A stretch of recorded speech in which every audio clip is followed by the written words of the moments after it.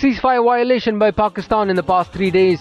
This time, Pakistan Rangers opened fire along international border in Samba, Hiranagar and Kathua sector.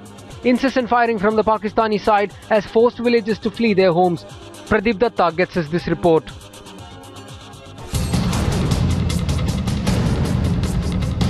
Tension has gripped the Samba sector because of the shelling from Pakistan's side. Pakistan has been continuously targeting this particular sector for the last 3 days. Heavy shelling is going on from Pakistan's side. Mostly they have trained their guns on civilian areas.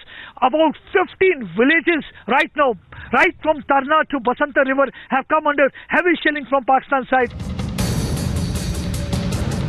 Most of the villages are being targeted right from Ramgarh to Samba, Kathua and Hiranagar sector.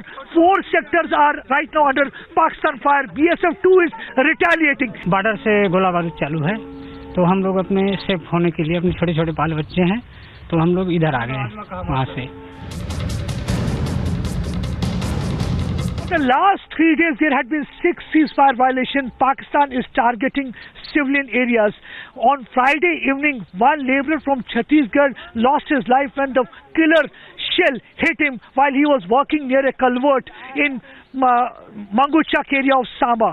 3 others were critically injured and right now they are undergoing treatment at Government Medical College Hospital.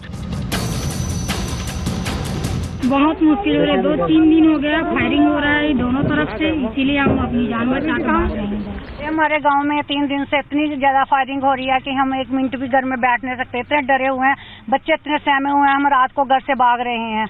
हमें खाने के लिए कुछ नहीं मिल रहा है, इधर रहने के लिए कोई जगह नहीं मिल रही है, इसलिए हम भागकर अब एक मंदिर में ठहरे हुए हैं. They are not the only one, but there are lot many other families in Samba sector. They have been terrified because of Pakistan shelling, and Pakistan is continuously targeting civilian areas. Pradeep Datta reporting with Amit Bardwaj from Samba sector for Times Now.